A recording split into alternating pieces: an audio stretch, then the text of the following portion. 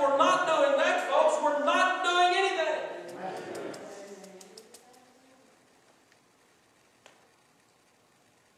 Well, so everybody's saved. Is that what we're thinking? Everybody's saved. Everybody's on the way to heaven. Well, we all know that's not true. Right? You know that there's some right in the very shadow of this place here that are lost. And that's probably the hardest people to reach because they've saw and looked and seen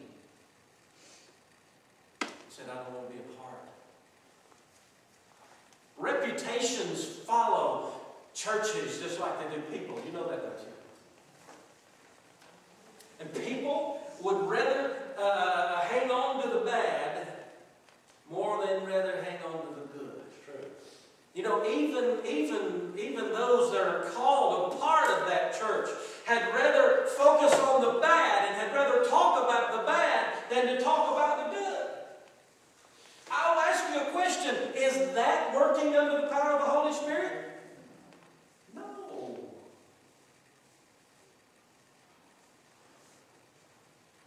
Is there bad here? Sure there is. Is there imperfection here? When I joined it, it became imperfect. I don't know about the rest of you, but I can speak for myself. What do we do then? I think before anything can ever change, before anything good and positive can ever come, you got to, you know, they always tell about intervention, you know, any kind of intervention that you may have, maybe in your marriage, maybe in your own personal life, if you're addiction or whatever it is, any kind of intervention that can take place, the first thing that must happen is that you have to come to a conclusion. You have to come to a recognition. You have to say, yes, I'm an addict, or yes, I messed up, or yes, I've been working without the power of the Holy Spirit. You have to come to that point and realize. And the way to ask that is am I making an impact for the gospel of Jesus Christ? Am I? And I'm not talking about just me or just anyone, but you ask that question to yourself. Am I making a difference to the people that are around me? And that's where you're placed, is the ones that are around you. Just the ones that are around you. Are you making a difference? What's the difference between an impact? You know, I think an impact is something like this.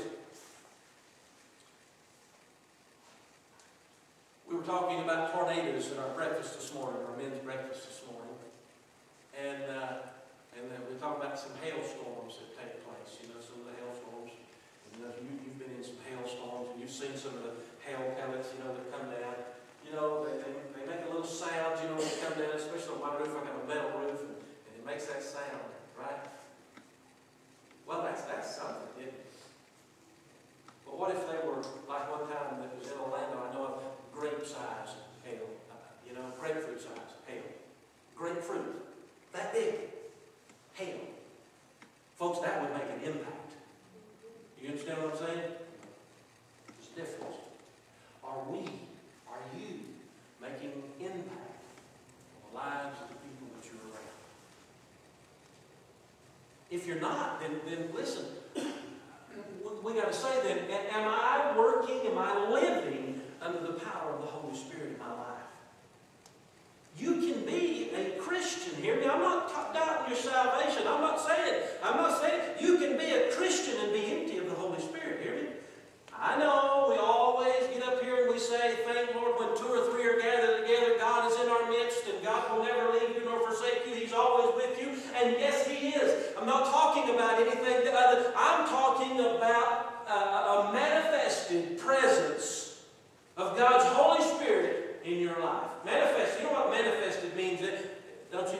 It means a real presence. You know, a realization, you know, that God is with you. And you've noticed that before in your life.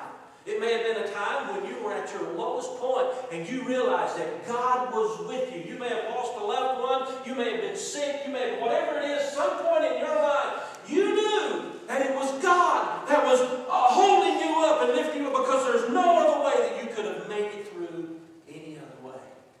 Nothing nothing humanly possible. And so you know that it was God. You remember that time, don't you? That was a manifested presence of God in your life. That was a real presence of God. Okay? That's what I'm talking about. An anointing. That's what I'm not talking about being charismatic and speaking in tongues and all that. I'm talking about knowing that God's presence is with you. I've been there. Nothing like it. You've been there. Nothing like it. There have been times, too, that you realize that God's presence was not with you. And let me ask you a question.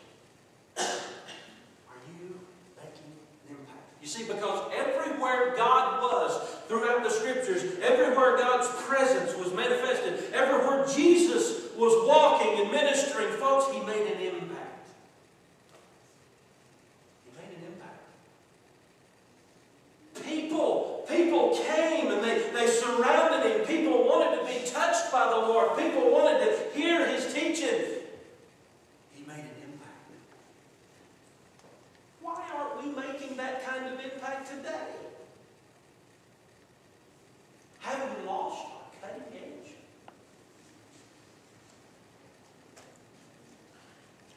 What we need to do, first thing is realizing, we lost it. Being concerned about it. You know that man who was chopping down that tree, he lost that axe head and then he flew off. The first thing he did was, oh no! Help me! Why? Because it was borrowed. It wasn't his. What we need to understand is, listen, the Holy Spirit of God. God has blessed you, has given you the Holy Spirit. He has given you a Holy Spirit not for you to trample on.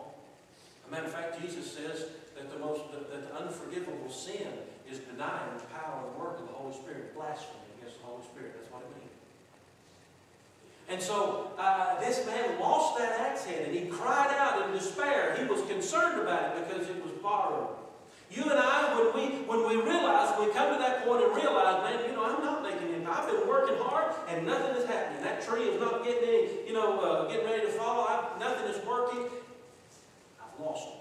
We need to be concerned about it and realize, it was God in the first place. It was never me. Amen. It was God. It was never me. So we need to have that kind of concern. I'm convinced that many people walk through this life thinking that they're filled with the Holy Spirit. They don't even realize it. But they're not.